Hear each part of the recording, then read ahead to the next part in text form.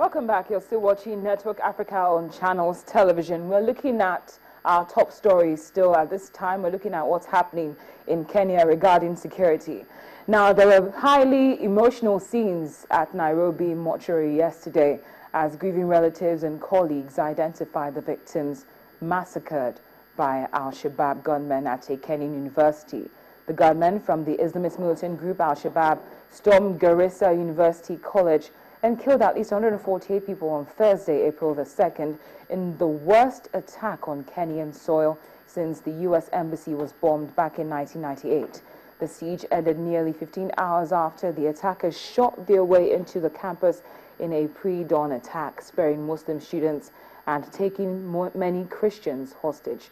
Relatives and colleagues of the dead students arrived at the Nairobi mortuary on Sunday and had to go through the grueling experience of having to identify their loved ones.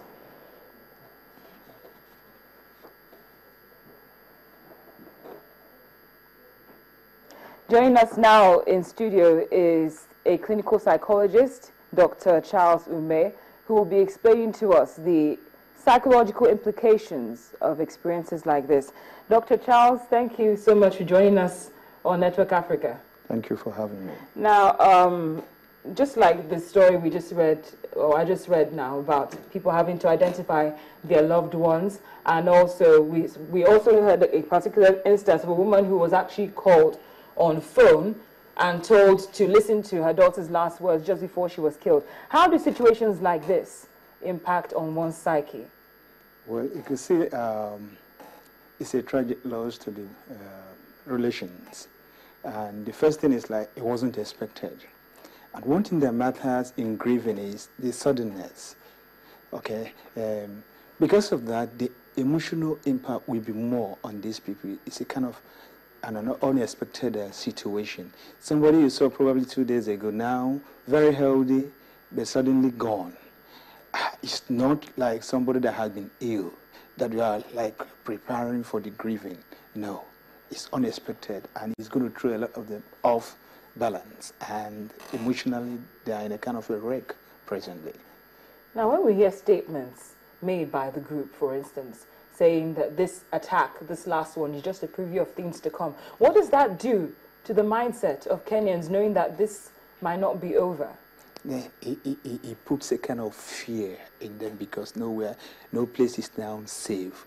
And you see that a lot of people will not be sleeping well anymore because they are going to be agitated.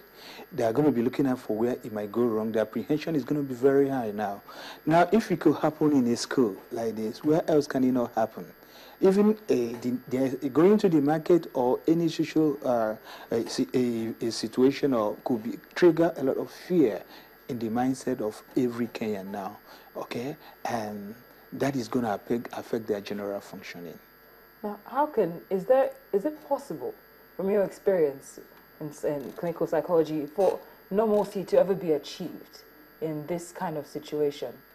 Yes, it depends on how we are looking at it. When you're talking about this kind of situation, are we saying such ugly situation is going to be quelled?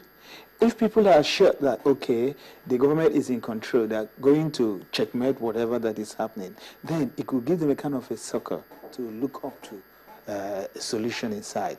But if, like it is now, no, you don't know what is happening, and that fear alone is going to kill more people than the actual event.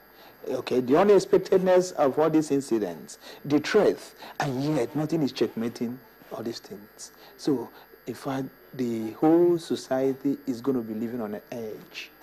But is there a way to address these matters by giving them some form of rehabilitation? Maybe the ones, exactly. For instance, the families of the victims. Yes. What can be done for them? Usually, that's what was psychological first aid when a traumatic situation happens like this.